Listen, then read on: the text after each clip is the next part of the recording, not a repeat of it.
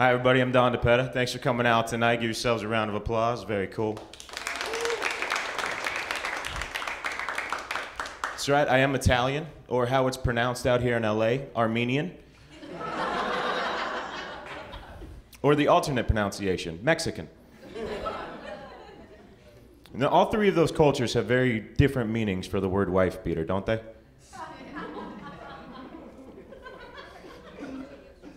For an Armenian, a wife beater, it's an undershirt, guys. It's just a buffer, keeps all that hair in. It's gross.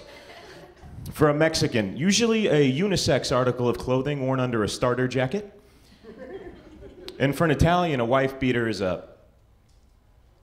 So,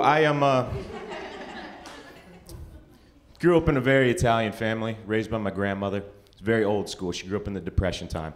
She always raised me, no matter what time of year it was, it could be 100 degrees outside. Don, put on your jacket. Grandma, I don't want to put on a jacket. Hey, don't talk back, put on a jacket. Grandma was smart though, man. She was. Be walking down the grocery aisles. She'd see something catch my eye. She'd be like, hey, you like that? Put it in your jacket.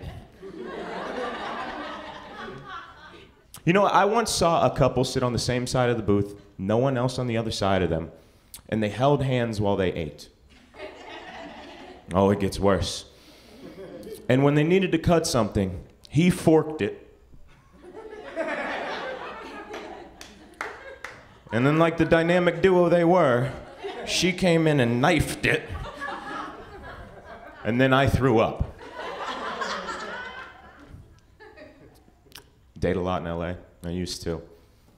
And it always went something like this, you know. So, do you have any roommates? Well, actually, I do. What's he like? Well, he's kind of like me. No, I mean, people would say I'm kind of like him. I mean, we kind of look alike. I live with my father. Then they're gone. Weird. Found my father's weed stash recently. That was fun. No, guys, I was pissed, okay? Cheech and Chong's been living downstairs, all right? I drove 20 minutes into the valley to buy weed from a guy named Paco. All right, Paco's had 2 strikes on him, man, and he's just itching to go back because he's having trouble assimilating to regular life. Trying to buy a dime bag, he goes, can I go check one out, boss? Yes, don't hurt me, dear Lord. Should have known, though, you know? My father's a pothead. All these snacks all over the place just pop up randomly. You know, he'd keep his weed behind the M&Ms on the 3rd shelf. It was just, writing was on the wall. It really was. I found out we were going through some boxes because we were moving, and I pulled out this bag of joints. And I go, hey, Pop, what is this? And he got that look you get when you're 15 years old and somebody walks in on you messing around with yourself, and you just go, oh, God, I don't know, those aren't mine, those are wood screws. I go, wood screws, Dad, are you high right now? Because I need some forks. We could go to Chipotle. Been waiting 26 years to say this to this man.